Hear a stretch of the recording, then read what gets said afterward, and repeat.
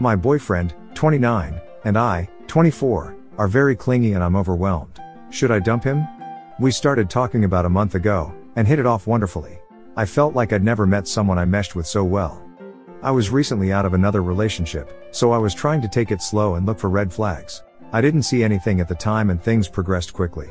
We started dating maybe 2 weeks after meeting each other. I was madly into him but quickly found that he's really clingy. I don't do well with clingy, but I was like, oh well. He definitely has trust issues and keeps bringing how I talk to so many guys. I don't. He is kind of possessive and a bit jealous, but nothing extreme. He views a lot of my life as unhealthy, so he wants me to work on that, understandably, but he's pushing me every day about it. It's stressing me out a lot. We had a talk about how I felt things were going way too quickly and I would like to slow down. He thought I was dumping him at first and got very upset, but then was really receptive when I said I wasn't leaving him. Well, 2 days later he says he wants to marry me and tries to get me to say I want to marry him too. I wouldn't. And he ended up saying it's okay. I know you want to. You do. You want to marry me, it's okay. He's said things like this about getting me pregnant too. I've communicated that I wouldn't want kids for another 10 years at least. At first he'd said the same thing. Now he's saying otherwise. We get along well, but we've only known each other for about a month and it feels way too extreme. It's just all moving a bit too quickly and now I'm at the point where I just don't want to be in a relationship with this guy. He's extremely sensitive and clearly head over heels for me. I really liked him, but now I'm kind of overwhelmed and scared and realizing I definitely wasn't ready for this. I just don't know what to do and any advice would be appreciated. Parents, 52 male, 50 female, keep asking me, 22 female, for money. I would first like to say I love my parents dearly. I always have. They've done so much for me and I like to return the favor, but I'm starting to get frustrated. We've always struggled a bit with money and I've been happy to help them in the past, but I promise this is the last time we will ask for money is a sentence I keep hearing. When I was a teenager I was given a nice chunk of settlement money after a bad car accident I was in. Since I was a minor when this happened, my parents know all about the money I received. Once I turned 18 and had access to the money, asked me to give them around 20k to help with bills and debt. My parents just raised me for 18 years, how could I deny it? I gave them money with no hesitation.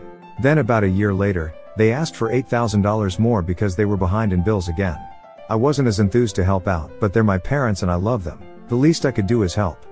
Shortly after that they said my brother's, 25 male, business was struggling and they needed about 10k to help him on his feet. I was never that close to my brother, but I felt obligated to help out. I just received an email from my mother asking for another $15,000 because my brother is starting to add his own debt to theirs. I feel guilty because I really do not want to send them any more. I'm forever grateful that they were able to get the money for me in the first place, but I really wish they didn't know about it. And realistically I know I will not be seeing that money again. I expected it the first time they asked, and I had no issues with helping, I was happy too. But I hate feeling like I'm stuck with either dropping thousands of dollars on something I'll never get again or by feeling like an asshole by telling my parents no. I feel like a horrible daughter for even hesitating, but this money is for my future. It's helped me with college and it's covering a lot of my medical bills. I'm struggling to think of a response. Any advice would be appreciated. How do I, 28 female, tell my family to back off and let me take care of things for my house? I get that everyone wants to help out, but sometimes I feel like I speak a different language and live in a different world than everyone else. I'm 90% sure my roof needs some major renovation if I want it to be fully isolated and up to modern ecological standards. It's the sort of roof that has been repaired and improved over time, but now it's time for a complete redo. I just came out of an hour-long back and forth discussion with my parents about what I should do and how I should do it, and how all of this works, while I did my research already for credible roofing companies nearby. Even when I showed them 5 examples to show that nobody does free inspections anymore, they still didn't believe me. They tried their hardest to prove their point and find one that did free inspections, but it turns out they only did minor repairs and their online presence was shady and almost non-existing. Last update was 2017. It also seems like they have decided which company I should eventually work with to get solar panels. Then came the discussion with my aunt about furniture. I'm still 3 weeks away from getting the keys, then we need to renovate almost half of the place, which will take 2 to 3 months. I barely know the dimensions of the living room, but she said just call the realtor and ask if you can stop by on Fridays. We did that as well, 15 years ago when the market wasn't so chaotic. I'm sure the realtor has plenty of freaking time to spend half a day on a client that's already a done deal. I mean, he's a nice guy, but he's not going to spend more time on me than necessary. He has homes to sell to people. And OMFG the garden. I don't give a flying frick about what plants are in my garden and what I should add or remove. I'm going to live on my own in a 2 to 3 person house. I don't Have time for a complicated garden. I'm going to hire a gardener to figure it out for me so that everything is low maintenance for the next 2 to 3 years. I lost count of how many times I said how I want my garden to look and function. Lastly, the rented freaking boiler. I've had it up to here with people who have said that I should disassemble it and call up the company to pick it up. It says in the freaking contract that I can't do that or risk a fine on top of the regular disassembly costs. And no, I don't need you to help me disassemble it. I have no freaking idea how that adds anything to the discussion that we're having about it.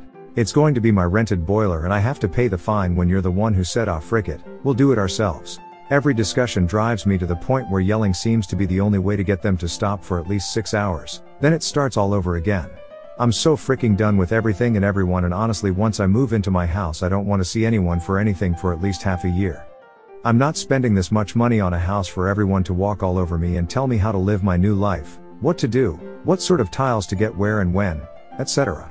I'm sorry for the rant, but I had to get it out of my system because this has been going on for the past 2 months between me and almost everyone older than me since I heard that I got the house. I, 23 female, feel left out because my boyfriend, 27 male, and his best friend, 22 female, want to have moments alone. I am with my boyfriend, let's call him Neil, since 7 months now.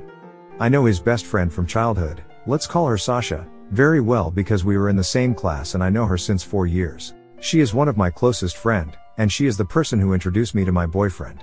Neil and I were friends during 9 months before our relationship. During those 9 months Sasha, Neil and I stick together all the time. We were having a blast, go to vacation, cinema, drink together act. To the moment where I realized I liked Neil a lot, and I declared my love for him. Sasha was happy for us and kind of saw it coming, even teasing us with it a little. Neil and I started going out, but still saw Sasha, just a little less than before because we needed intimacy at the start. After a few months though, it came back to normal and we saw the three of us a lot, like before. I was very happy that the situation didn't make Sasha uncomfortable. I have discussed it with her and she says it was alright. Plus, I was hanging out with two of the most important person in my life. What could I ask more? However, life is life, and we eventually see Sasha less because she got a job. Beside that, I always try to see her the most possible, with or without Neil. The problem is, for some reason, Neil and Sasha practically stopped to see each other without me, something that was happening when Neil and I were not together. For me it's normal for Neil to see Sasha without me sometimes because she is his best friend. I wouldn't want to see my best friend with my boyfriend all the time. So I started to feel guilty, because sometimes Neil or Sasha would tell me that they miss seeing one another alone. I was feeling like the annoying girlfriend that keeps friends apart. I know they don't mean to hurt me when they say that, but it kind of did anyway. I already told them that they can see each other without me, that I can understand. But it doesn't seem to do something and it makes me feel bad. For example, a few days ago Neil, Sasha and another friend of ours asked me to go at the cinema. That day I was feeling a little sick, plus I was still feeling guilty that Neil and Sasha never see each other alone anymore, so I said I was too tired. The next day, when I saw Sasha, she said they had a blast and she was so happy to have been able to talk to Neil alone, because the other friend left early. 2 days later, I saw Neil and he says exactly the same thing. Since yesterday I feel quite sad because I feel like a burden for their relationship. If it makes them so happy to see each other without me, I don't know what to do. Should just I keep canceling things so they can be together sometimes? This all situation makes me unhappy since I both love Sasha and Neil very much. I don't know what to do. And before everyone makes assumptions, they are the two persons I trust the most. The possibility of cheating is not even a question here. Neil considers Sasha as family and it's the same the other way around.